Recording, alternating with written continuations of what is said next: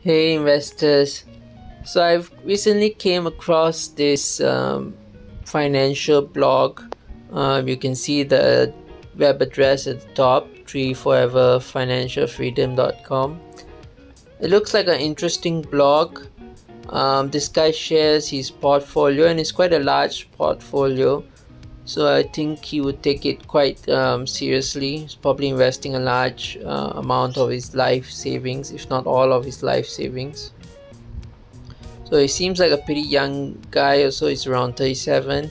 This is what his portfolio looks like in Jan 2023 as per what he has posted in his blog. So you can see he has Alibaba as a top allocation, 33%, Alphabet next at 19, Tencent 13, and so on.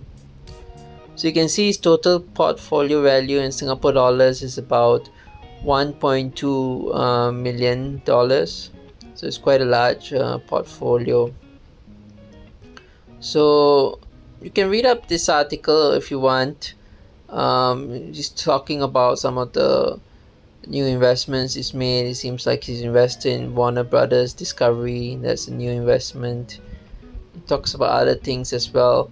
What I like about this is also that he shares his returns. So let's see.